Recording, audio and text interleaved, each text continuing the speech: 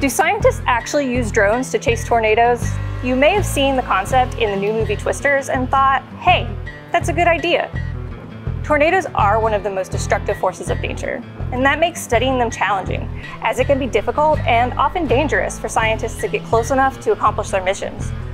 One of the tools used here at the NOAA National Severe Storms Laboratory to overcome those obstacles are Uncrewed Aerial Systems, or UAS. Whether copters or fixed wings, we use a variety of platforms to observe and measure the atmosphere near tornadoes before and during the storm, and we send that data back to forecasters on the ground in real time. UAS is also a useful tool to assist in damage assessment after a tornado, helping researchers better understand how ground level winds in and around a tornado do damage to various structures and vegetation.